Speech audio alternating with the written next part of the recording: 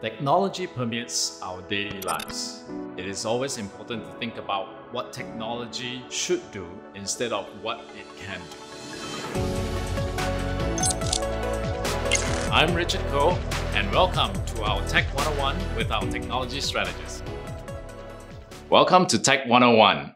My guest today is Shirshank Bhattacharya, who's one of our partner technology strategists, and there's no better person to go to when you think about security and compliance. So let's welcome him to the show. How are you, Shank? Good.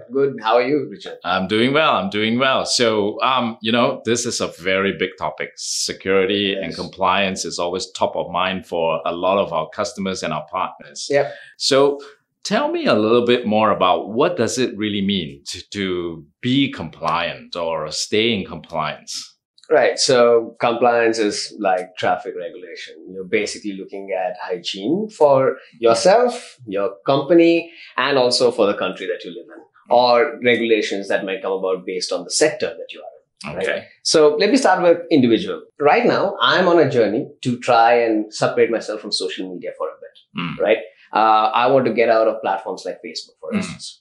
What I'm doing now, and is making it very, very easy for me to actually get out of something like that. With a couple of clicks, I can get all the information that I want. I can tell Facebook not to use my information anymore because of the regulatory compliance standards that have actually been put into place. Got it. Right? So for end users, it's not really a very, very complicated thing. It's basically telling, hey, this is my information. How are you going to use my information? And do you have consent to use my information in the correct manner? Similarly, now when we look at it from an organization perspective, you are trying to not only stay compliant from external regulations, you are not only trying to safeguard your customers, because honestly, at the end of the day, say there is a breach or say these practices are not put in place. What you're doing is all of your repeat customers, you're kind of losing out on a lot of business. That's true. And on the flip side of things, when you're talking about internal compliance, and this is a part that people generally miss out. And again, like I said, it's like brushing your teeth in the morning. There you go. It's like traffic regulations for a city. It's basically to keep things in check. So when we say compliance, we are not always talking about, the GDPRs of the world, but you're also talking about internal compliance. You're also talking about how a company makes sure that there is a bit of hygiene in it. Okay. Right? Okay. So there are quite a few things, and security and compliance go hand in hand. These are actually not separate topics. Sometimes when people talk about compliance, it feels like there's a lot to read.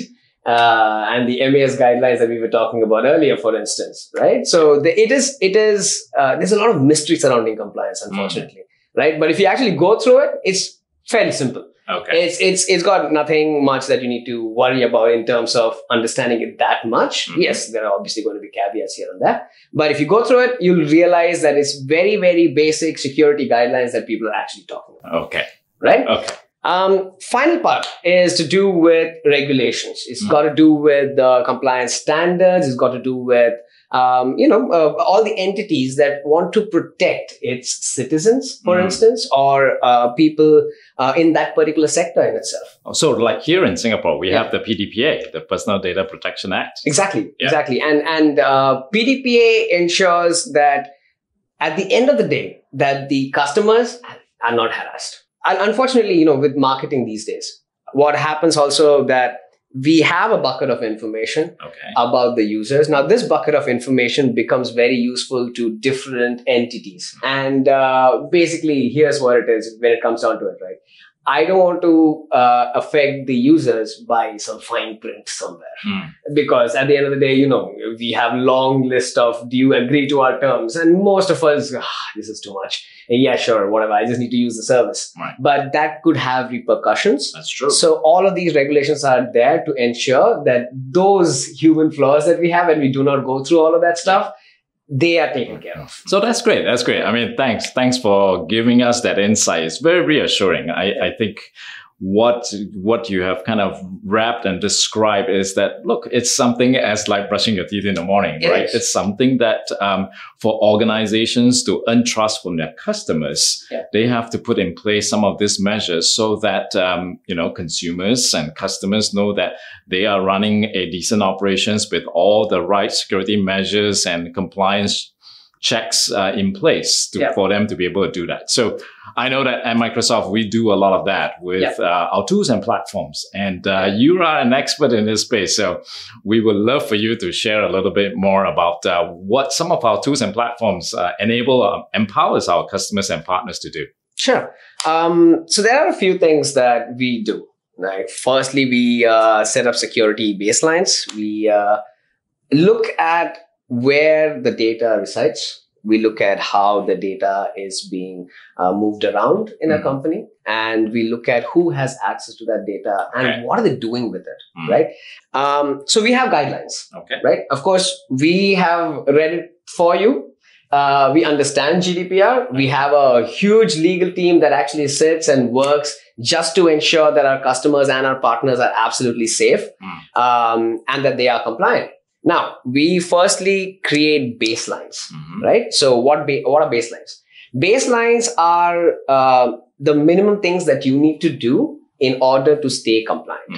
So the first thing to look at, and we have this amazing tool called Compliance Manager. Compliance Manager, yes, I've heard of that. And Compliance Manager does this amazing bifurcation. The bifurcation is between what are the roles and responsibilities that Microsoft has, what are the roles and responsibilities that the customer has in order to get compliant. Okay. Right?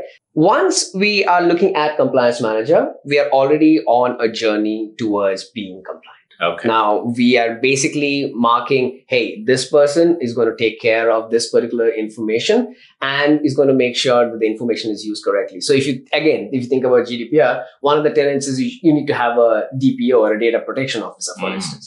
It could be the information officer as such, who could also be a DPO as well, right? But you need it's really like a mix of technology that we have with Compliance Manager and also the processes that an organization needs to think about when they are operationalizing what Compliance Manager is suggesting to them.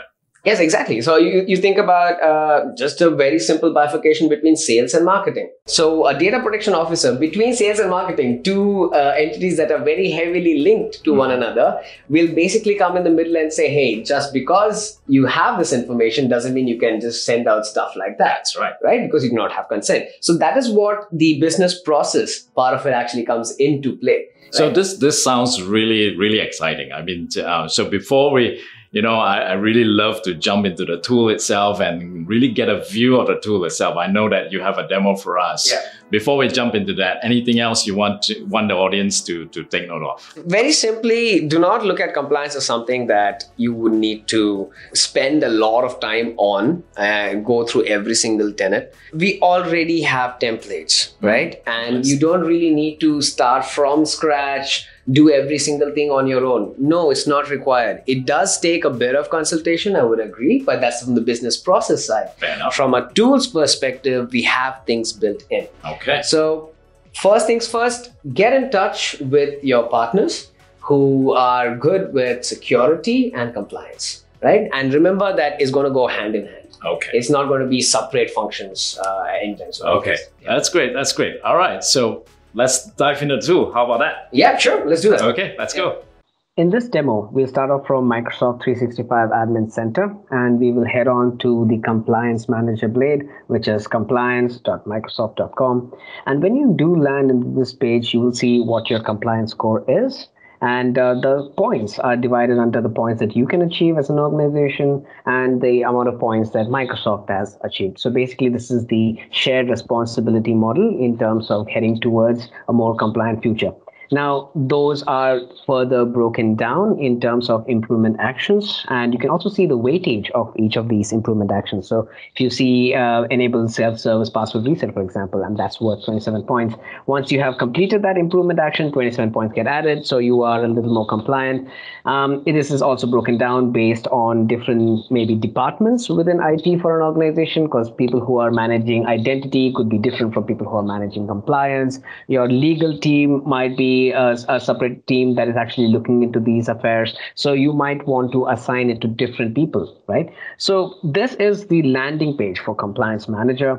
Once you get into the improvement actions, you see that you have all of the improvement actions, the points achievable, and also the different regulations that you're trying to get compliant with, all listed down here. And what you can do is you can basically go ahead and select these improvement actions, directly go there, assign it to a user. And once it has been assigned, what the user gets is the user gets to also look at how exactly am I going to go about doing those improvement actions, right? So let's say I'm going to choose the create mail flow rule, for example, and you see that there are updates that are pending here. What this means is that every time there is a change in the way the regulations are coming about, or if there is a change in technology in itself, and we are updating our technology automatically, you will see all of these updates. And if you would want to go ahead and accept all the updates directly, you can do that as well. If you would want to go ahead and look into individual updates, you can do that as well, right? So you can review the update from here.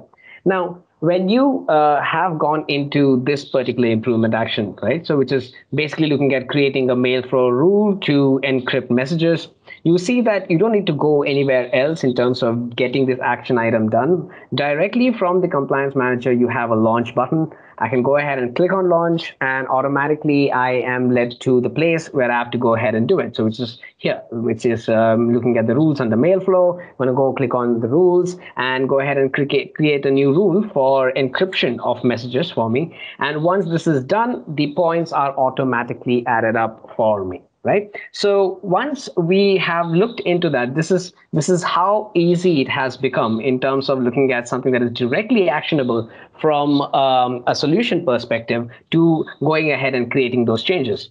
Now, that's an improvement action perspective. So what we looked at has to do with a couple of regulations like data protection baseline for your organization or under GDPR as well, right? So it's not necessary that it's always going to be GDPR. It could be other regulations also. So apart from GDPR, let's say, for example, if you're thinking about a financial company within Singapore, you have the ABS guidelines. If you are, let's say, for instance, from the healthcare sector, you can also look at it from the HIPAA or high-tech, the assessment template as well. What these templates do is, in essence, create all of these improvement actions and then able to map directly to the control mechanisms as such, so that it becomes a very, very automated process. Now, if it is not under these and it's a very new regulations or something that is very, very custom or something that you want to change as a template or build your own template, so to speak, you can always do that through creating a new template and then assign those different action items as well, right? Now, under all of these regulations, if we were to say, for instance, look at GDPR again, under GDPR, you have a few of the points that have to do with not direct tech, but it has to do with people and processes. So, for example, here, report breaches to affected data subject, right? So, in this particular manner, it's not so much of a case of getting something from a tech side of things, but this is a process where you will have to report back to the affected users that their data has been breached. And there is a time frame to do that as well. All of the information is given here directly from compliance manager itself. So from a legal perspective, you do not need to go anywhere else. You have all of the information that is directly given here, right? It's not just about the tech part of it. It's also about looking at the people and processes. Now, something that we spoke about earlier, which is let's say, for example, there is a data subject request, which basically is if people want to understand what data of theirs is actually there within your organization, you can come here to data subject request, go ahead and create a case and extract that information and give them a digital copy of that particular information. And this is something that is required under GDPR as well. Right. So we have thought about it from making it easy for end users to start off with this compliance journey with Compliance Manager. And then also all of the different facets under compliance, under different regulations are already taken care of by this particular tool. Right. Thank you. Hey Shank, thanks for that demo. That was really, really cool. It shows a lot of capabilities that we have around Compliance Manager itself. Yeah. Now I noticed that compliance score, and it's like a dial that keeps going kind of towards 100%. Do organizations need to make it 100%? You don't need to make it 100%. I mean, that's not really the reason for the scale to be there. Right? Okay. So what we are doing is we're assigning weighted scores for different objectives. It's like entering a building, right? So if you're going to put a biometric and you're going to put a turnstile and you're going to have an ID card all together at the same time, it's too much. It's too much, right? So you don't necessarily need to get it to 100%. It's good to have it at 100, but don't take me wrong with that. It's always good to have it at 100. But you also need to see the usability part of it. Okay, right? So it's a balancing act. Oh, very cool, very cool. So, this is great, and thanks for being on the show here today.